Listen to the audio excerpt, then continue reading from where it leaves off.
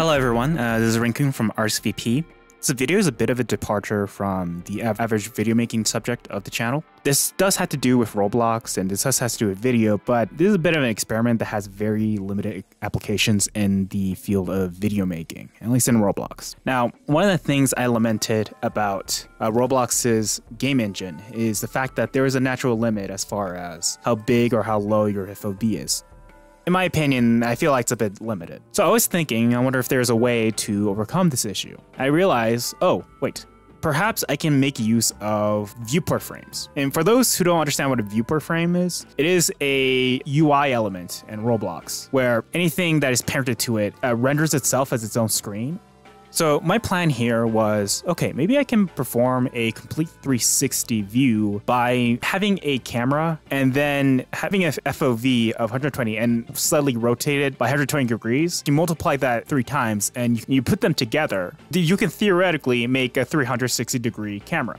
And what that would look like is something like this. This is a 360 degree camera. You can tell because you can see this blue building on the side here is showing up on the other side. So everything here is connected.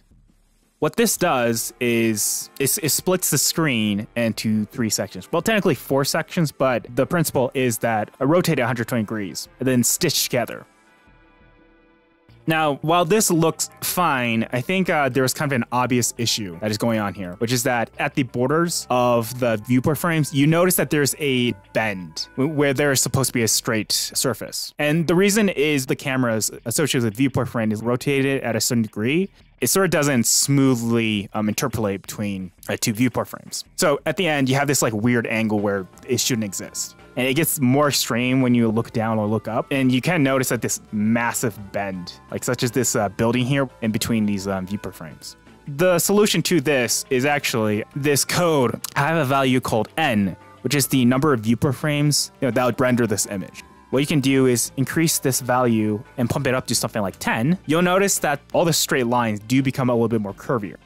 And you can increase the number of n to maybe any amount, but keep in mind the more n's that you increase because it increases the number of viewport frames, and for every viewport frame, it needs to make a copy of the set. It will actually make your rendering a lot more slower. And viewport frame rendering is pretty expensive, so you need to be thinking this a little bit more highly. Not to mention, the more n's that you have, the effects diminish. For example, if you increase like n from 3 to 4, you notice, it gets a lot better, but at a certain point, if you go from like, let's say 30 to 31, it's barely noticeable. This is a 360 panorama, but you're not limited to just 360. You can just, go back to 180 degrees and it'll render it with a 180 degrees FOV. Let's try to bump up the FOV from 360 to 720. Oh no. The reason why this happens is if you go to your screen GUI, it's going to say that the camera is maxing up at 120 degrees FOV. And unfortunately, it can't increase the horizontal field of view anymore. So it's the best that they can do here. So in this situation, you actually have to reduce the height of the screen to make it fill in better. And the same goes for very high numbers of n.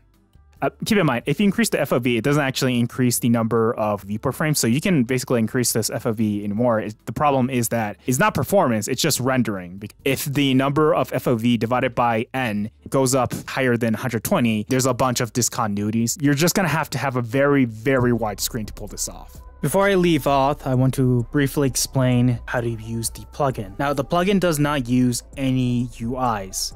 What it does have is a module that is available in the global functions, which is _g.pano, which is a module script which contains all the functions necessary to run this panorama effect. If you want to start off, I recommend copy and pasting this code. Just simply select the object that you want to include in the panorama rendering. And if you run it, your panorama effect will activate immediately. Now, let me briefly explain this code. _g.pano.n is set to 20, and that is the number of horizontal viewport frames that is in the panorama. _g.pano.fov is the size of the field of view in degrees. _g.pano.world is the models that you want to render in your panorama. Game selection get allows you to render anything that you have selected in the Explorer to be rendered in the panorama. _g.pano.set will set up the panorama screen GUI. If you don't have this code will not run because you did not set up the actual viewport frames. _g.pano.run will make it so it will update the viewport frames in time with the movement of the camera. If you only want to do this once, simply do _g.pano.render. And this will only render the panorama once without updating relative to the camera. I hope you like this, and I hope this is interesting and very creative looking. And thanks for watching. This is RSVP. We release a bunch of resources, tutorials. If you guys want to follow along with that, join the server in the description. Thank you for watching.